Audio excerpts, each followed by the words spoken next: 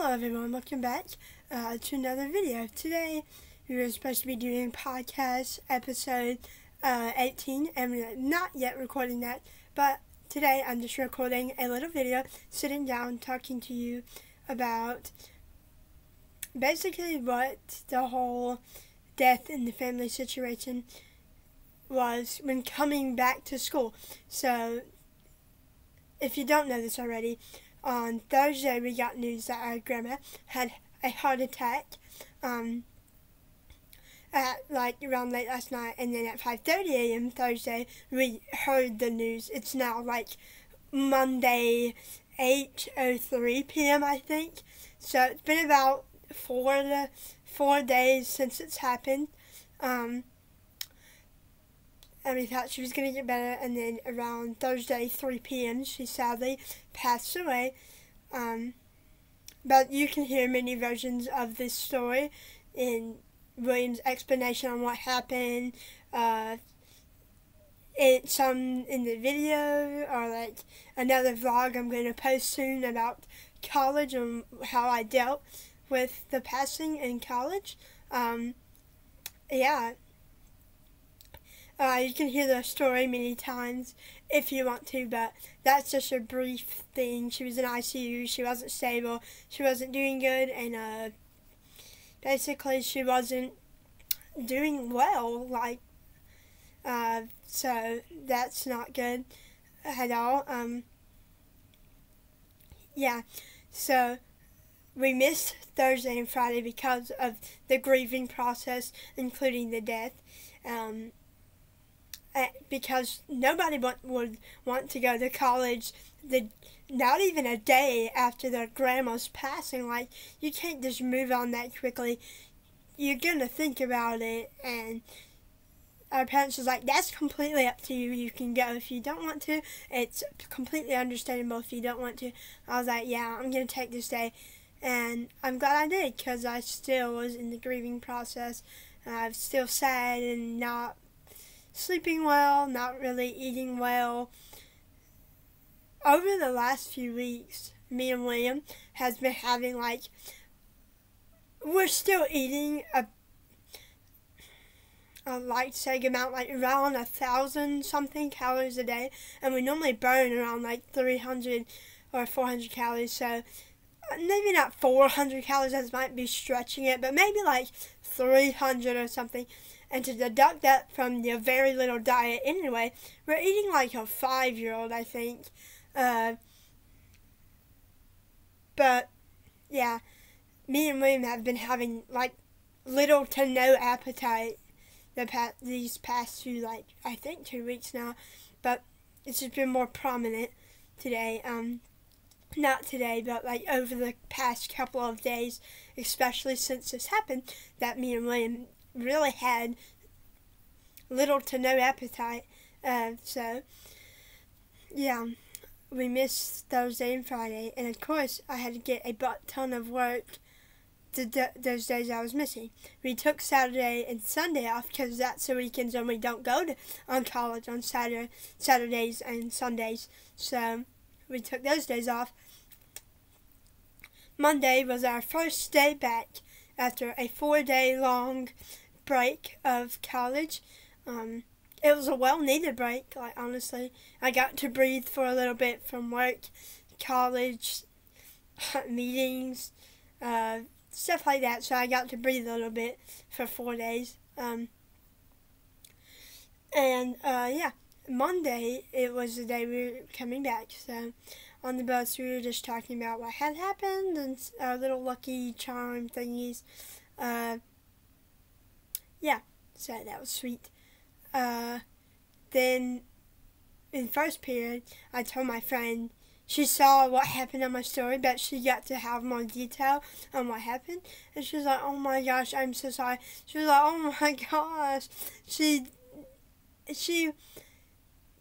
felt sad, and we learned one thing, that when her grandma passed away 2 years ago, that she didn't get to see her. It wasn't an age-restricted thing like we had in the ICU. Because to visit our grandma, you at least had to be 16 years or older. I'm 54, so I'm like way past that limit. But if you're under 16, even 15 and a half, you can't come in the ICU because the hospital had four floors, and we were at the tippy top because we were in the ICU. I wasn't in the ICU. My grandma was. I wasn't. Yeah. So, but her hospital that her grandma was at they didn't have an age restriction limit. So, but her cousins or something that they barely even knew the grandma could visit, but not the actual granddaughter of the grandma who loved her dearly and was in her life every day. I'm like, what the hell? Like, I thought that was completely stupid, and just overall really, really absurd on why she couldn't do that. Which I still can't believe that to this day. But yeah, we discussed that, and then the gym teacher said, oh, you can play like basketball or pinball or something, so we did that. And yeah, I was really hungry because I didn't eat since around this time, and I was experiencing like hunger pain and stuff. For the last couple of days, I felt extreme hunger in the morning, like 4 or 5 a.m. this morning.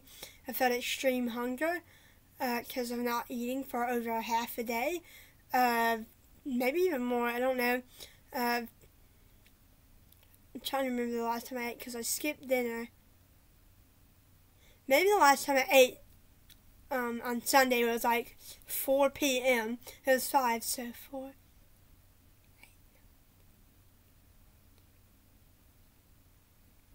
Yeah, by 5 a.m. it had already been 13 hours since I've ate. I didn't eat breakfast because I couldn't have time. I'll tell you why. So that was 5 a.m. in the morning. 6, 7, 8. Yeah, I went 16 hours without eating a single bite of food.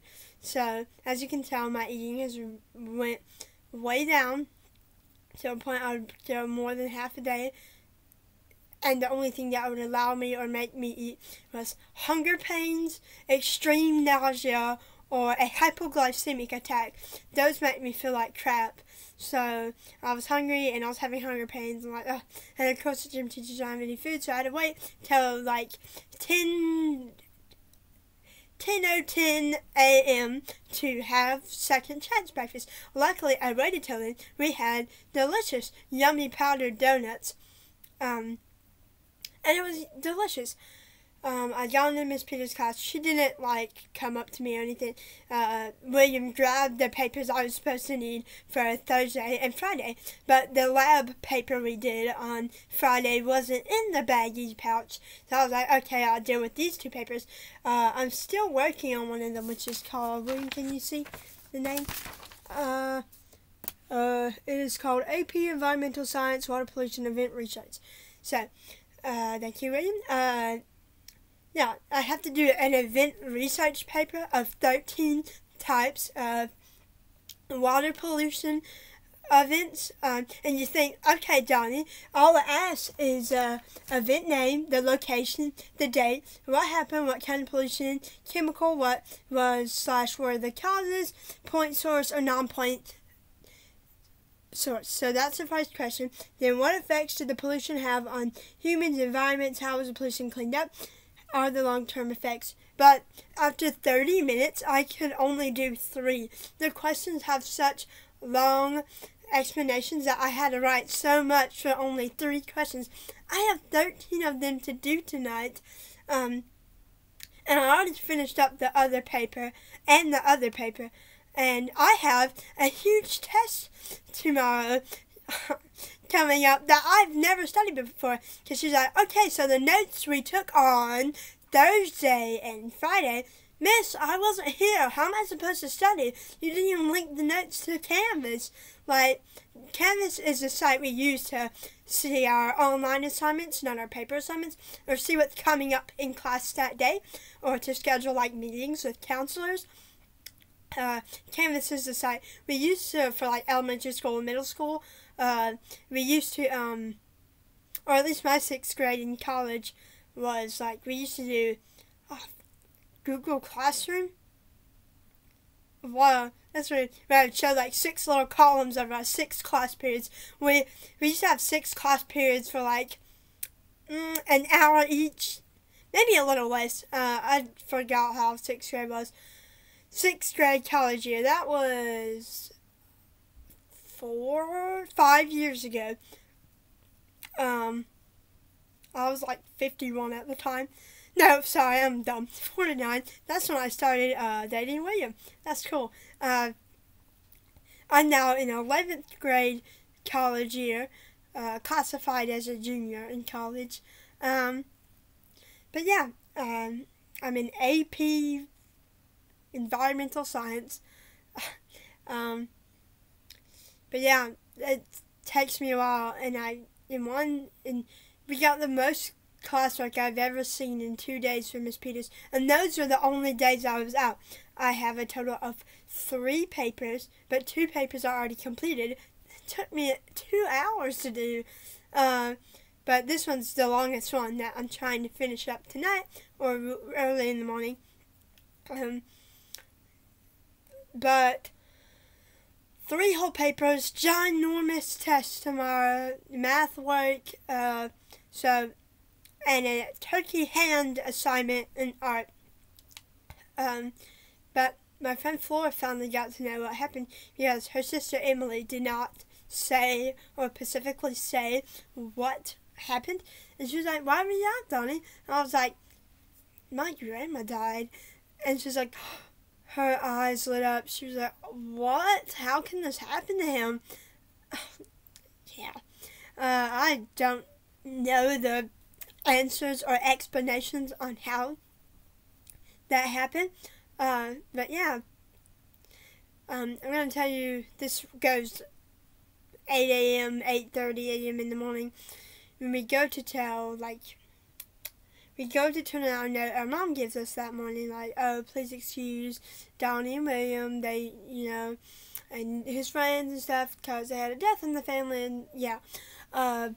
So we take it there, and she was like, "You can go ahead and take this note to Miss Bowling, because we don't have much information." They wanted us to bring a pamphlet from the ICU.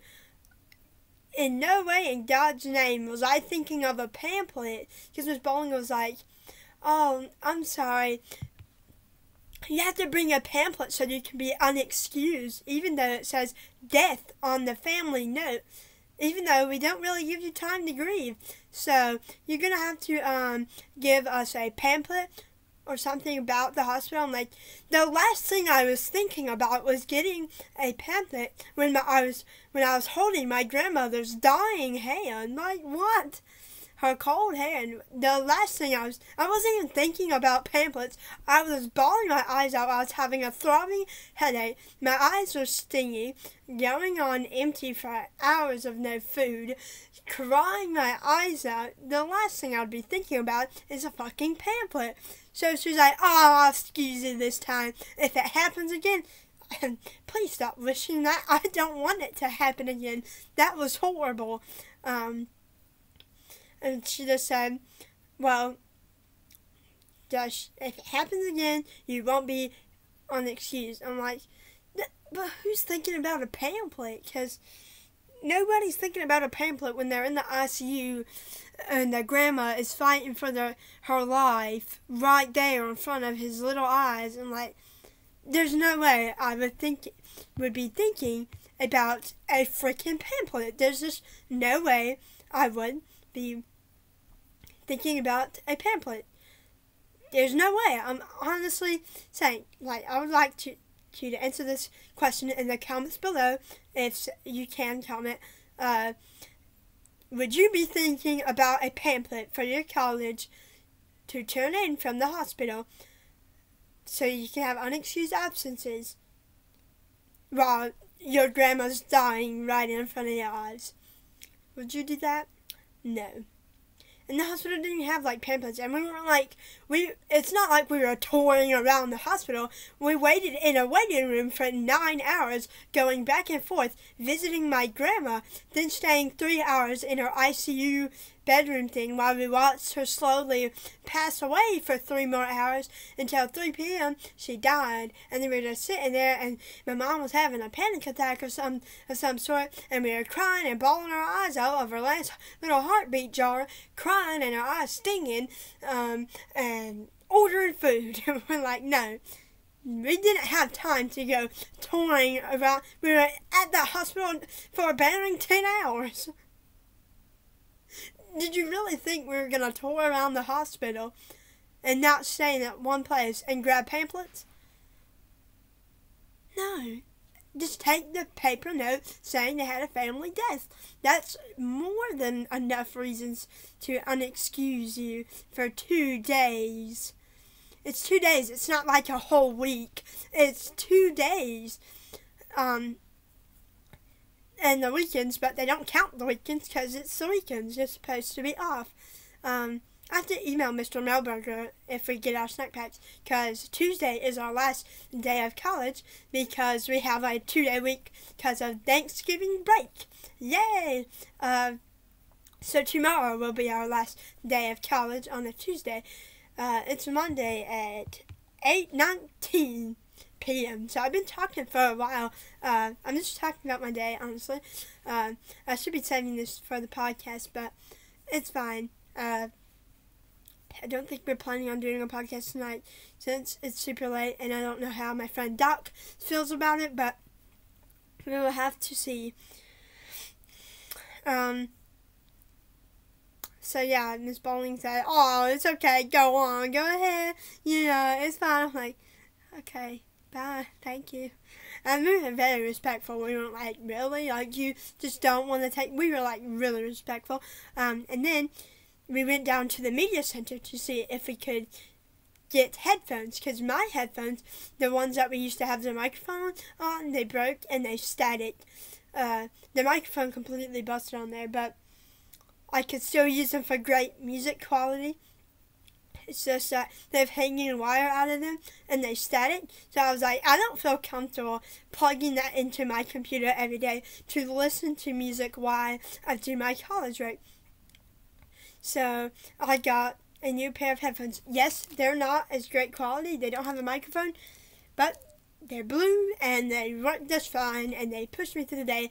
Although I did get a little emotional in art because I was listening to my music and one song just hit me, and like almost tears filled in my eyes. Like I got a little emotional in art about the situation. Like, oh, God damn it, Donnie, don't cry. Like obviously I wasn't crying, and I pushed it to the day. I just got a little emotional and just had to breathe for a sec. Yeah. Oh, sorry, I'm tired.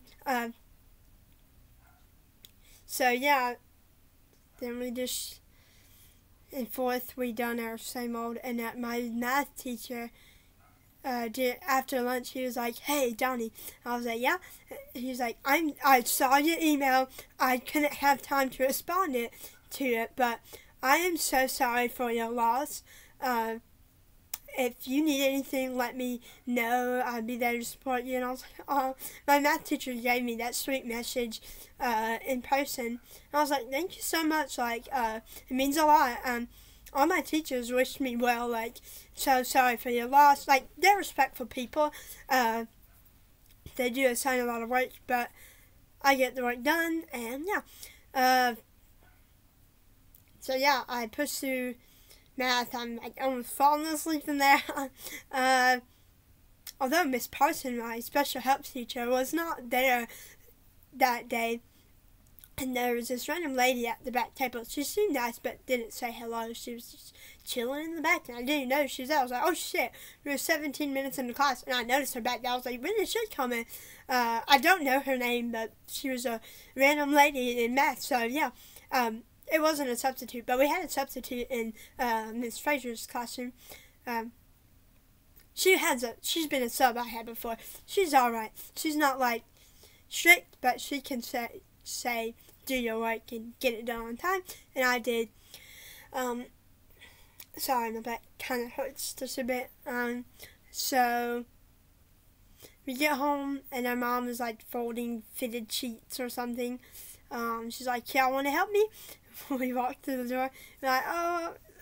My friend was like, "Nah," and she's like, "Oh, you love me. You help me, right?" And we're like, "Okay." Like about 19 minutes go by. We're like, "You need help now?" And she was like, "Yep."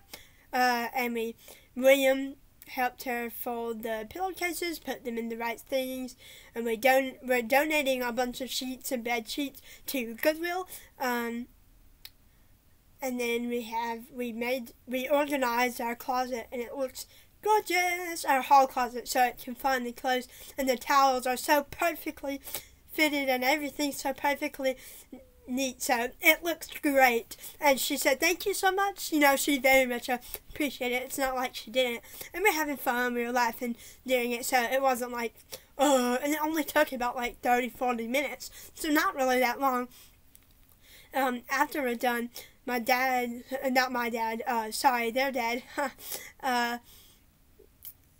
he wants like a bowl of soup, and I was like, okay. So me and William heated up for about 6 minutes. Mom helps me with the broth. She's like, "Oh, there's not much broth in there," and she helped me with the broth, and she's like, "Put it in for about 6 minutes." I was like, okay. So William puts it in, and Travis is one of our cousin's dad, so he comes knocking at the door, and I was like, "Why is Travis here?" He never visits the house, if not 2 years ago, because we normally visit their house like every couple of months, maybe 8 months. It's not that we're distant away from them, it's because they're busy and going through life like we are. So he comes knocking on the door, and I was like, "Hey, Mom, there's Travis at the door," and her face was like, I'm like, "What?" And she had a confused look on her face and saying, "Why is Travis at the door?" Like, she wasn't like, "What?" She wasn't so suspicious. She was like, "Okay, I'm just a little confused." She opened the door, and he had a bag full of Bojangles. Like, I did not make this crap up. He just had this big, ginormous bag of Bojangles. And she's like, "What?" And I was like, and my eyes lit up. Not because of the Bojangles. It's just, why is he giving us random food? We never asked for Bojangles that afternoon. We were just going to have leftovers for dinner. He was like, "I heard about your loss last week. I just didn't know about it until today, because nobody told him or he found out about it." And he was like, "I am so sorry for your loss. I love you guys. I don't know how to support well, but I got you food." And my mom started getting a little emotional and started, tearing up a bit. And I just had to smile. I was like, "Thank you so much." Like, you don't know how much these little gestures mean to us. Because, like, a order of Bojangles for our family could easily cost up, like, $50-something. It was a free meal for our family. We were so grateful for it. And I was like, "Can I give you a hug?" He's like, "Of course." And I saw him a bit like, I think I had like motor oil on him. Luckily, he got none on me, and I'm perfectly fine. So he gave me a little hug, and William gave him a hug, and we were just happy. And my mom was like, "Aw, like, that's so great," and we were so appreciative of it. And that's what I had for dinner tonight. Yummy chicken with mashed potatoes and like a kind of sausage gravy thing. It was so good. I ate it all up. Oh, hi, Doc. You're doing a whole podcast without me. No, I'm not doing a podcast. I'm doing a video where I've been talking about my day this entire time. And I was just on the subject of me talking about the Bojangles thing. Oh. Okay. Yeah, I've been talking about my day, sitting alone in this room, just talking about my day this whole time. Okay. Because I was like, I need to talk about it before my memory loss gets to me. So I'll keep on going, I guess, because it's 8:26, so I've been talking for around like 20-something minutes now, which is quite a while. But, yeah. So we got Bojangles, and it was super sweet, and we got some, and since then it's been chill. And I heard Mom and Dad, like their dad and our mom, they were like, really? Like, because Miss Bowling, like, left their dad a text message, I think, or like a call saying, oh, for Donnie and William and Doc to be excused, you need, like, a pamphlet from the hospital. I'm like, we can't go back. Why would we make an hour and a half drive to grab a damn pamphlet? That's what we weren't focused on a pamphlet. Exactly. That's what I was talking about. Your hair looks so good. Thank you. Like, it looks, I have to point it out, guys. Her hair is looking sleek. Like, it's looking so perfect tonight. Wynn's having a perfect hair day. You can't see my hair. It's on a little hat. We had a bath not too long ago, like 30 minutes ago. But yeah, Miss Bowling was like texting my dad, not my dad, their dad, sorry, about how they need to be excused for this, and I was like, what? They're like, what? I was in the living room the whole time, like, why would they need to be excused and have a pamphlet when we already wrote them a note talking about what had happened? I said, I have a photo for proof. Yeah, and she's like, oh, I don't want to see that. I'm like, well, what else? That's the only proof we have, a photo of our dying grandma. What proof do you need more? Like, we didn't have any other proof, but, like, a photo, like, a couple of photos with her. But, yeah, it was just sucked that we had to explain it that much to our school just for them to say you're unexcused, meaning those absences won't force fail you. Like, it's not our fault. We didn't think that a family death would happen in one night. No, that's how kind of crappy our life is somewhat is. It's rewarding and fulfilling, but crappy at the same time, if that makes sense. I don't know if that makes sense at all, but yeah, and ever since then, we've just been sitting here watching videos, playing my game, chilling here. Yeah, we've just been busy. Not busy. I hadn't even touched my fucking homework since I got home. Which I should be doing that, because I got to turn it in tomorrow. Yay! So fun. Yeah. And when I asked Miss Peters, should I do the lab, and she was like, oh no, you weren't here. It's okay. It's okay. It's like, it's fine. And I was like, okay, thank you. Yeah. And Flora, during lunch, she told me that her boyfriend had appendicitis.